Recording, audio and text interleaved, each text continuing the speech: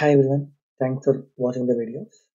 In this video, we will see how to enable a manager app in Tomcat server. Okay, so first I have started the Tomcat server. So the Tomcat is up and running now.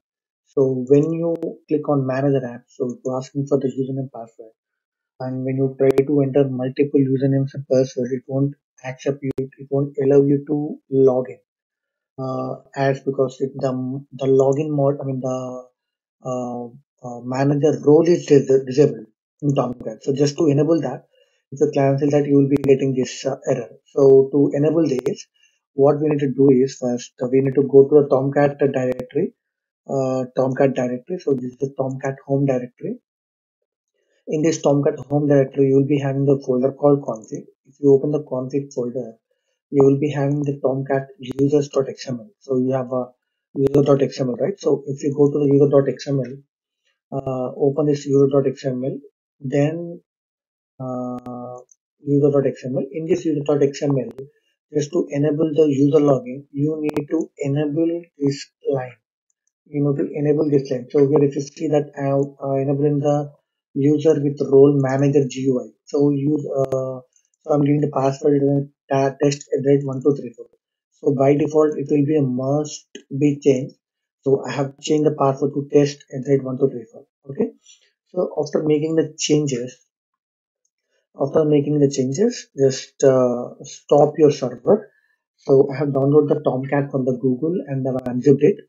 I have unzipped it and now I changing this value. So if you're installing the Tomcat, if you're using Tomcat of XAMPP, which is downloaded from the XAMPP by default, then we'll show you how to do that. Okay.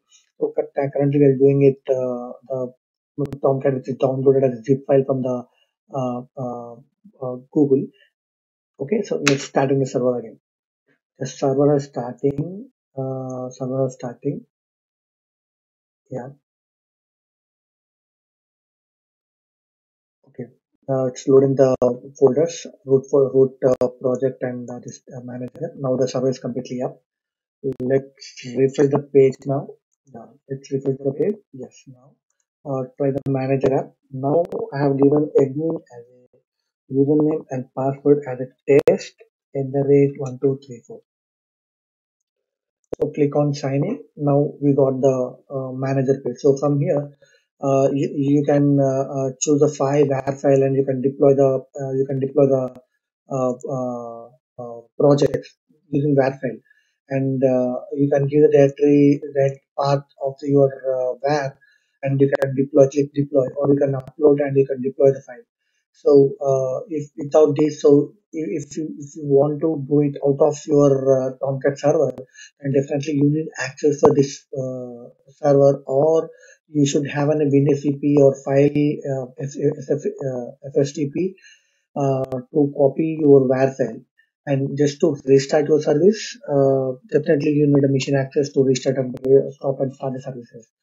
So this is a option to we enable one of the option to which we can use, and we can start redeploy the application from here. Redeploy, stop the application, redeploy, undeploy. So we have multiple options here.